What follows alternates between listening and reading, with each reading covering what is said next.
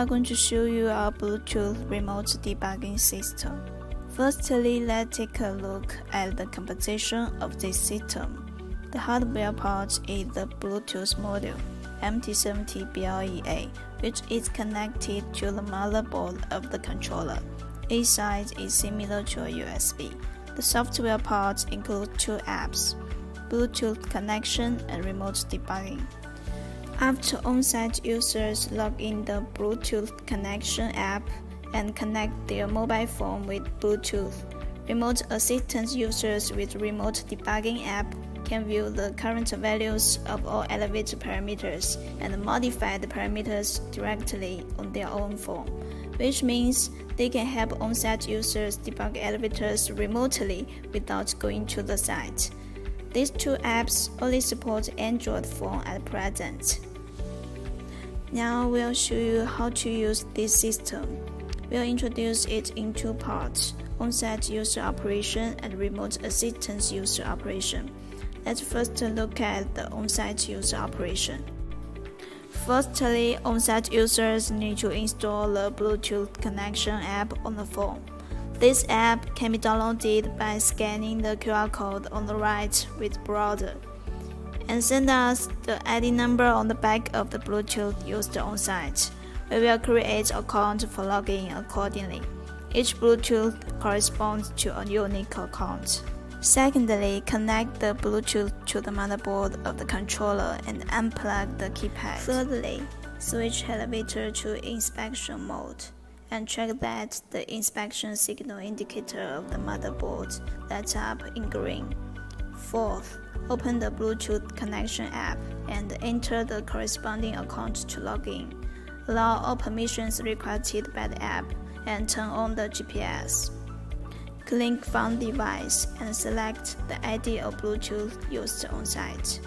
When the Bluetooth icon in the upper left corner turns white, it means the Bluetooth has been connected successfully.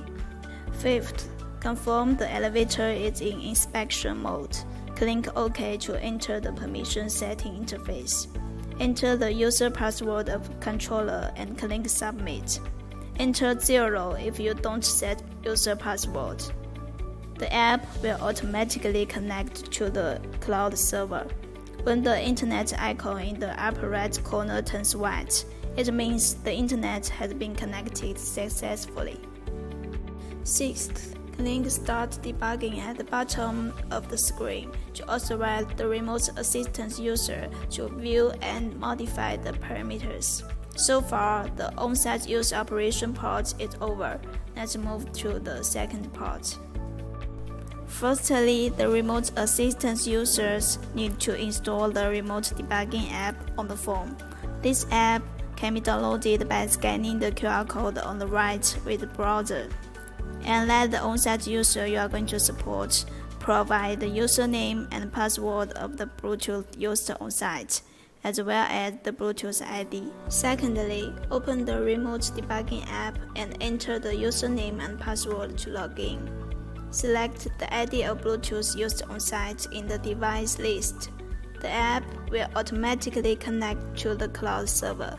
When the internet icon in the upper right corner turns white, it means the internet has been connected successfully. Thirdly, the interface is initially displayed as Group D parameter.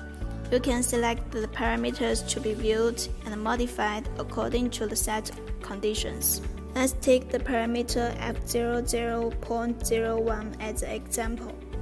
Select the group of the parameter and find the parameter to be viewed.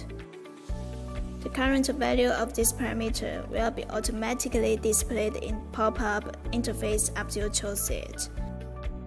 And you can also modify the parameter value as needed. The parameters viewed and modified by the remote assistance user will be simultaneously displayed on the mobile phone of the on-site user.